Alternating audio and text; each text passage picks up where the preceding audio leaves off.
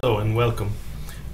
This lecture will explain the basic of the package that we're using, Torch, which is a neural network package that was created by Ronan Colobert, Clement Farabee, and more recently also by Koray Kovankoglu from MIT and NEC labs.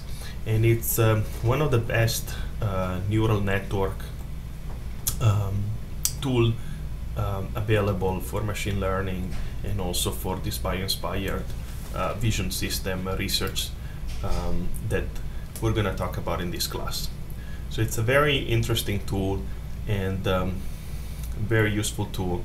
One of the main features that this tool has is that it's a scripting language kind of tool, so it's kind of similar to MATLAB, but it's very, very fast. It's based on the language Lua, and Lua was developed as a very, very compact language that can sit above. It's written in pure C and can sit above and basically in any small system, so even embedded systems, cell phones, and embeddable board. So Lua is very nice because of these features. Torch was built on top of that because it allows, Lua is quite fast, and it allows to interface very, very fast with C languages, so you can basically use any other code that was written in C as well, and you can use it within Torch. So I'm gonna start showing you a couple of a small tutorial basically getting started with Torch, and this is also based from a tutorial that was put together by Clement Farabee just last year.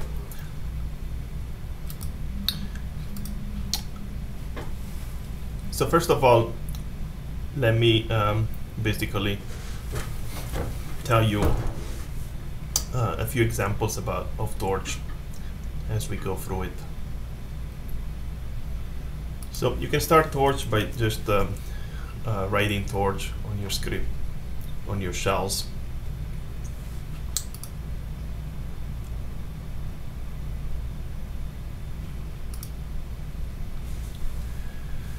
So for example, you might wanna instantiate a variable called a equal 10. You can say equal and a to print again the variable, or you can say print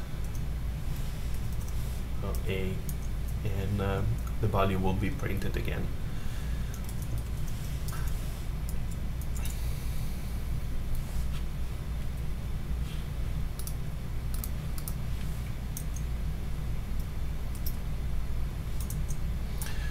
We can also print a string, for example, print something, and then that will print a string as of course. Other packages from Torch are not loaded at real time, so they can be loaded with the command require. So for example, we could require the NN, which is a neural network package from Torch, very useful package. We can also require image package. That is quite important, quite interesting package. We can, for example, using the image package, we can load a sample image. So we call the package by repeating its name, image dot, and then by pressing tab here, I can have a list basically of all the image functions available, and then I can say Lena, open a parenthesis. If I tab again, I don't really get an help here right now.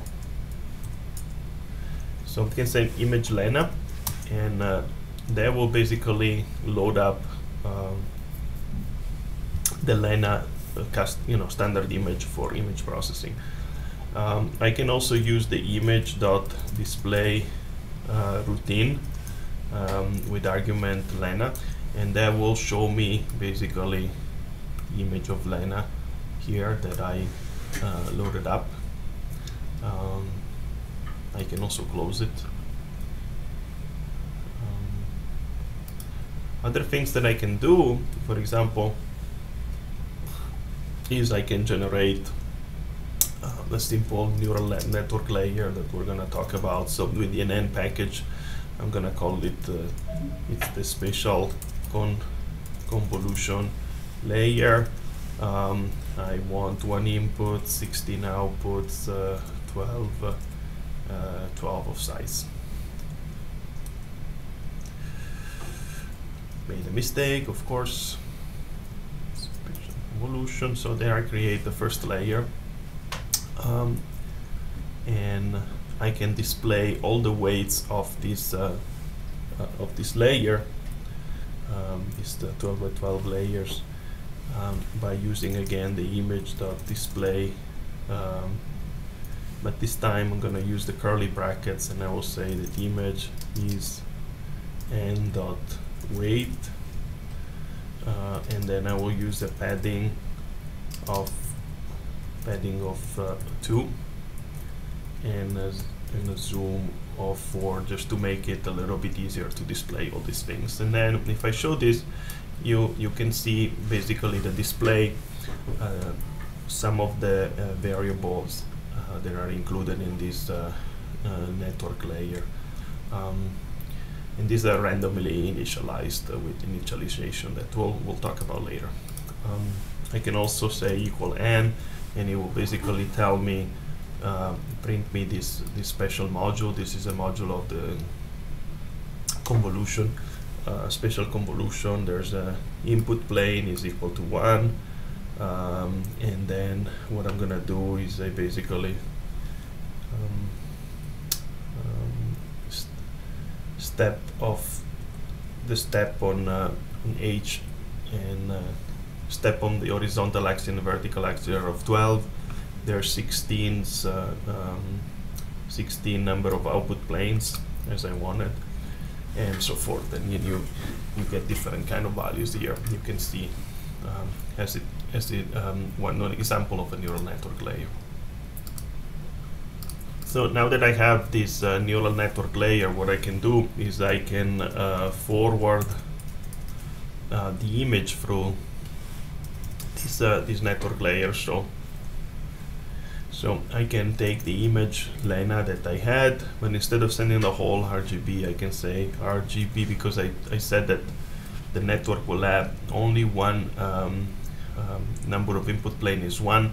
So I need to select basically just one plane. So I do RGB to Y, so I basically get the intensity of the image I that was Lena, and I forward it. And what happens is that now if I return n, there's going to be an output here, which is the output that was just generated. And what I can do is I can